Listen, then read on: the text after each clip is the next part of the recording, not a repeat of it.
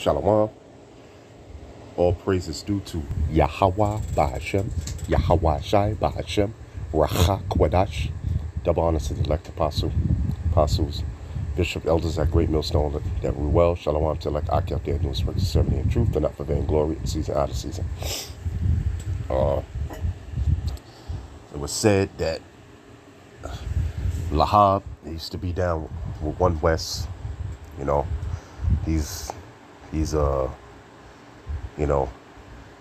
left, One West. Now he's teaching some madness that Israel, after 1,000 years, Israel's gonna be put back in slavery under the so-called white man. After Israel rules after 1,000 years, that's madness. Okay, so I just want to bring this out right quick. Israelites will never go back into slavery again. After the so-called white man is going down, he's never going to come back up again. Okay, so let's go through it right quick. Lamentations 4th chapter and the 22nd verse. It says, "The punishment of thine iniquity is accomplished, O daughter of Zion," which is the nation of Israel. "He will no more carry thee away into captivity." So, I don't know what this guy's talking about. Lahab used to be one of the top men back at One West. They were known as the top 7. But, Yahweh Bahashem, Yahweh Shai, bugged him out. So he's teaching a bunch of madness now. Okay. So for you to say that, and wow. Yeah, you're not really reading the scriptures then. The punishment of thine iniquity is accomplished. So the punishment that rightfully so, which the nation of Israel committed, okay, iniquity against Yahweh Bahashem, Yahweh Shai. So it's rightfully so. The nation of Israel, you so-called Negroes, Latinos, and Native Americans are being punished, man. We're being punished. Why? Because we broke the covenant, the law, statute, commandments of Yahweh Bahashem, Yahweh Shai. All right?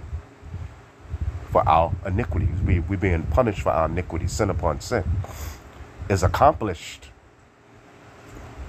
O daughter of Zion, which is the nation of Israel. He will no more carry thee away into captivity. So we're never going to go into captivity again, man.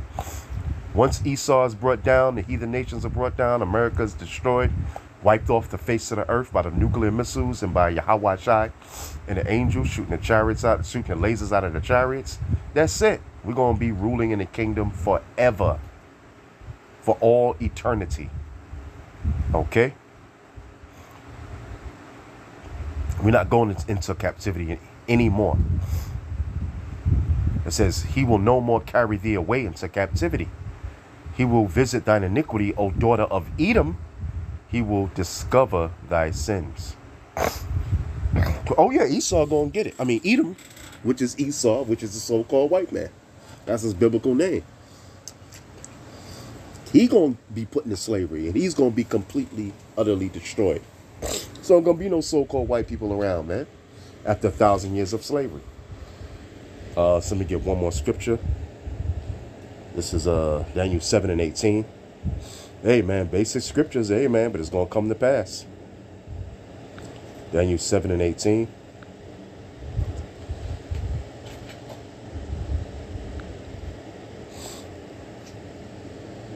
Says, but the saints, Daniel 7th chapter, 18 verse. Okay. Says, but the saints, which are the Israelites, there's many scriptures to prove it, who the saints are. Saints can't be every nation, man. Saints can only be one people, and that's the nation of Israel, which are you so-called Negroes, Latinos, and Native Americans. But the saints of the Most High, Yahweh, shall take the kingdom and possess the kingdom forever, even forever and ever. So, the kingdom is going to be taken by Yahweh Shai, and the saints are going to rule with Yahweh Shai under him, joint heirs. All right. Scriptures say a nation of kings and priests. Okay? And possess the kingdom forever, even forever and ever. So it's age after age after age. Okay? You know? Uninterrupted rule. Okay? All right. So just wanted to bring that out there. Hope you've been edified. That's it, Israel. That's it. There ain't no more going to captivity again. Why? Because we all going to be righteous. We ain't going to sin no more, man. I'm talking about you so-called Negroes, Latinos, and Native Americans, which are the Israelites. With that, shalom.